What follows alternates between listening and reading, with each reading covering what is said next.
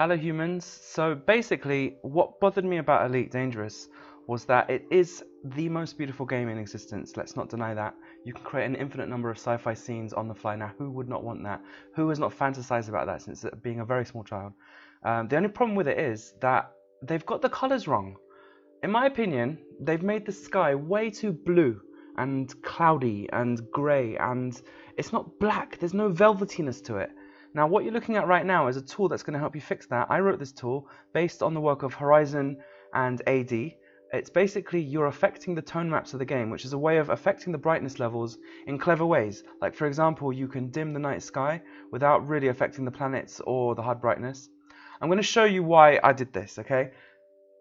What I don't like about Elite Dangerous's color levels is, well, you can see for yourself, the sky is not black, it's blue. It's a dark blue admittedly, but it's blue. It's blotchy, it stands out. The shadow of the night side of the planet, when it meets the night sky, it's darker than the night sky, which just doesn't make sense to me.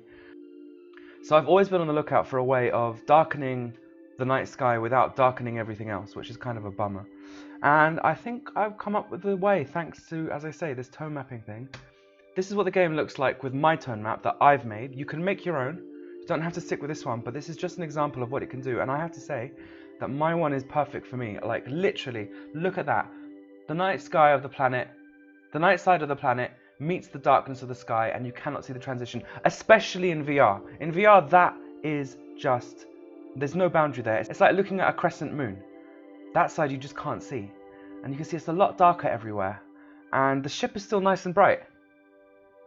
Let's just compare before, after, and I just noticed that we are discovering Pluto. Watch how that planet over there moves. That's how they discovered Pluto. That's pretty cool. But really, I just cannot emphasize how much it's improved the look of the game for me. I've also got some additional tweaks, like I've increased the galaxy map brightness levels. But look how bright the cockpit still is. It's still perfectly bright. The planet is perfectly bright, yet the sky is now fixed. Now, you don't just have to use tone maps to do stuff like this. Tone maps can be used to do all kinds of crazy things. Like I've come up with all these just in my testing. For example, if you do it like this, it takes on kind of a graphic novel type look. It's very stylish, very almost cartoony. I've come up with like a psychedelic one. There's quite a few psychedelic ones, so you don't have to stick with that. There's even an inverted one. These are just for fun, but people have got their own variants. And the darkness one, you can also make one where the sky's a bit brighter.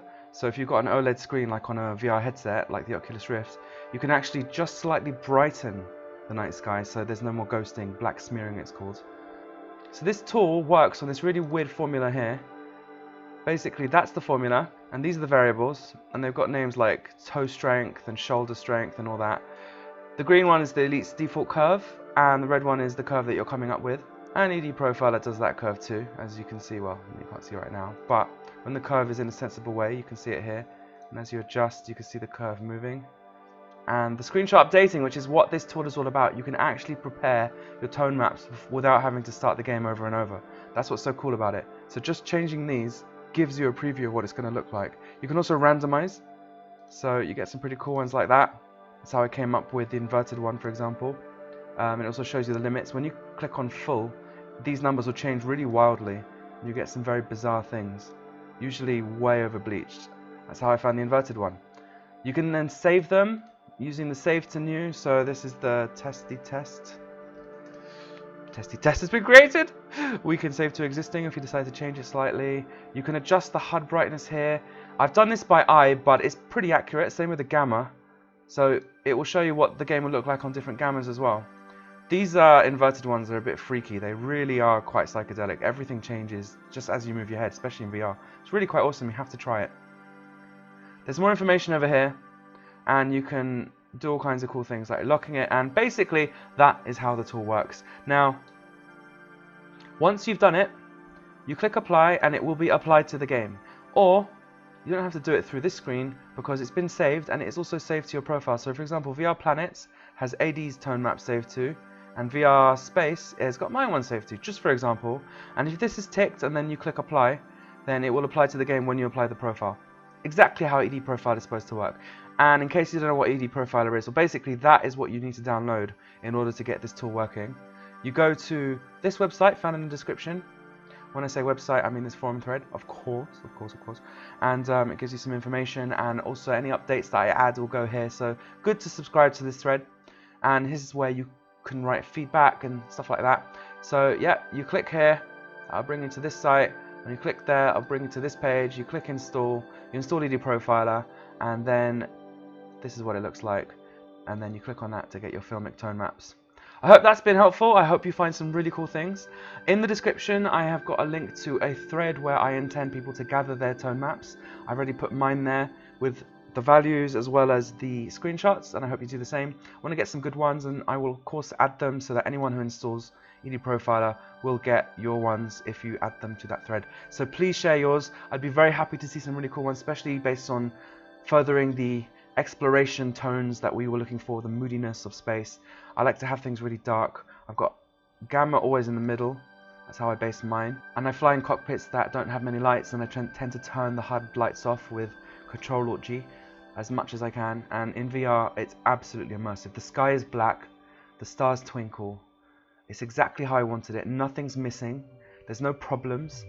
It's just beautiful. It's just how space was supposed to look. I literally think that the way I'm playing it is way better than the way the Frontier developers made the game. So please try it out. You really have to try it out to see it. The screenshot and the video is not going to be good enough. It doesn't capture everything. The color levels come out a bit wrong in the recording. Just try it. It's very, very simple, very, very easy. It's a very lightweight program. It's free, bug-free as far as I can tell. Although if there are bugs or inaccuracies, you can always contact me. I respond very quickly. And of course, you're always welcome to donate. Absolutely don't have to. It's a 100% free program. And just stay tuned, because I've got another amazing tool that I've added to it, and I'm going to make a video about that very soon. So long, humans.